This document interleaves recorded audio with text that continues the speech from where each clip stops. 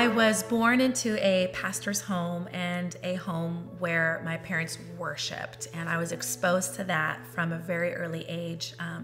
Actually, before I was born, my mom had a complicated twin pregnancy, and the advice of the doctors was to abort me because my twin hadn't survived. And they decided to speak life and declare promise over me. And here I am, 40 years later, worshiping the Lord and continuing to walk in that promise.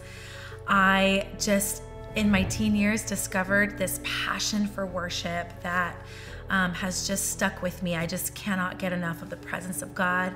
I love leading other people into the presence of God. And from the age of 21, I've been a worship pastor and have had the honor of leading worship all over the world.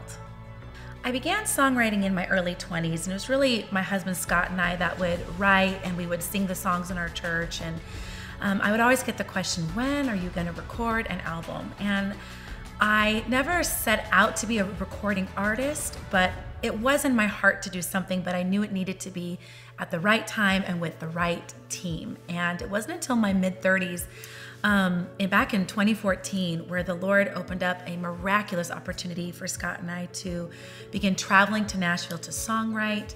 And with the best of the best, we were just launched into this amazing season of songwriting that really developed me and propelled me forward. And it was in that season that the songs for my first album, You Are With Us, were written, and in 2016 I was able to record those songs on my very first album. God blessed that process. The album did really well, and I would say that is really the season where I knew that writing and releasing music was part of my call and destiny. Since my last recording, so much has happened. We have launched a global ministry, my husband and I, called Awaken. We've relocated our family to Nashville, Tennessee, and I've been very intentional to continue on this journey of songwriting, building community and connection. And God has been so faithful in all of the transitions that we've been through to deepen my faith, to continue to stir up the giftings within me.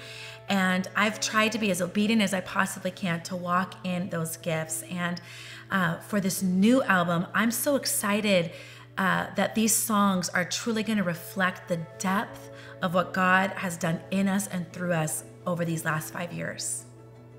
Right now, I'm very intentionally writing towards this album with the best of the best songwriters, and the theme that God is stirring in my heart is unwavering faith. And the goal is to record it in the state of Washington, which is where I was born and raised, and God has blessed us with amazing ministry partners there. And I've been surrounded with an incredible team, including a Grammy Award-winning producer, phenomenal musicians, a talented vocal and tech team. And I'm so excited to bring all of these amazing people together for this, because I know that it's also going to pull the best out of me and the best out of these songs. So I am asking everyone watching and listening to this to just prayerfully consider the amount that you could sow into this to help us achieve this goal. I believe this is worth sowing into, because I believe that these songs are going to reach hundreds and thousands of people and minister to them and bless them with the message of the gospel and unwavering faith. So would you join me in this journey? Would you join me in this venture? And would you prayerfully consider sowing into this album?